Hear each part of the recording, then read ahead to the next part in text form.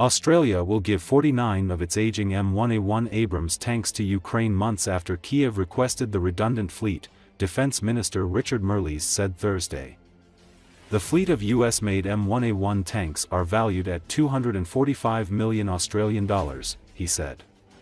They will be replaced in Australia by a next-generation M1A2 fleet. Marles had said in February that giving Ukraine the tanks as they were phased out was not on his government's agenda. Marles said on Thursday he did not regard the donation as a backflip.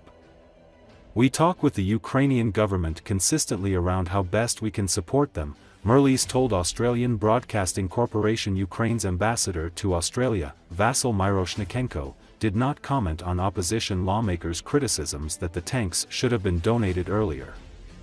"This is a very timely, a very substantial and very fit-for-purpose announcement," Miroshnichenko said.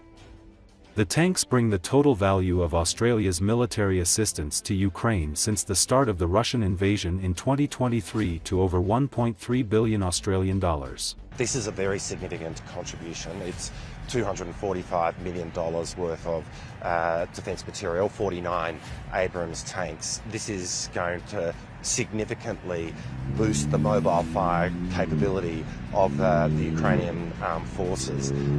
We talk with the Ukrainian government consistently around how best we can support them. They, for example, were seeking integrated air and missile defence, and that has been a feature of the packages that we've announced this year. I announced a package of $250 million worth of support in July when I was at NATO, $100 million when I was in Ukraine earlier in the year. We look at the material that we have, its effectiveness, how the shape that it's in, to be frank, whether it would be able to make a difference, whether it can be sustained and maintained so that it can be kept in the fight. And the Abrams tanks, fit all of those criteria, and we're really pleased that we're in a position to be able to give them to Ukraine. I think the point to make here is that there is a lot at stake, obviously for Ukraine, but for the world. I mean, Ukraine is fighting for its own country, but in so many ways, Ukraine is really on the front line of fighting for the global rules-based order, which stands in the interests of certainly Australia, but countries around the world. I mean, we cannot allow to stand the idea that a large country can invade a smaller neighbour, not by reference to international law, but by reference to power and might. And so we stand with the international community in terms of supporting Ukraine, and we will continue to do that.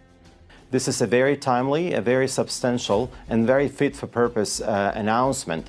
As you know, tanks are an essential part of the land defenses, and the front line currently is extending over 1,000 kilometers long, so those tanks will be there to help us defend ourselves, and they will be saving many lives. So that's a significant contribution to our defense.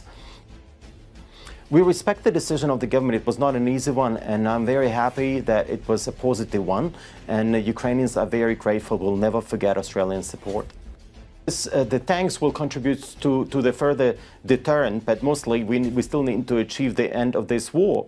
But definitely we need those tanks now. Our soldiers been already trained using some of those tanks which were provided earlier by the US government, and it will be a serious contribution to our military capabilities.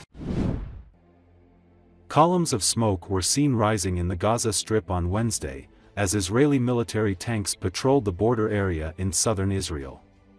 Israel is still at war in Gaza more than a year after Hamas attack, in which some 1,200 people were killed, mostly civilians, and another 250 were abducted. Around 100 captives are still being held in Gaza, about a third of whom are believed to be dead. Israel has been carrying out a major operation for more than a week in Jabalia, an urban refugee camp in northern Gaza dating back to the 1948 war surrounding Israel's creation. Israeli forces have repeatedly returned to Jabalia and other areas after saying that Hamas militants had regrouped. Hospitals have received around 350 bodies since the offensive there began on OC6, according to Dr. Monir al-Boursh, the Director General of Gaza's Health Ministry. He told the Associated Press that more than half the dead were women and children, and that many bodies remain in the streets and under the rubble, with rescue teams unable to reach them because of Israeli strikes. Entire families have disappeared, he said. Israel's offensive in Gaza has killed over 42,000 people, according to the health ministry, which does not say how many were fighters but says more than half were women and children. The offensive has left large areas in ruins and displaced around 90% of Gaza's population of 2.3 million people, forcing hundreds of thousands into crowded tent camps or schools-turned-shelters.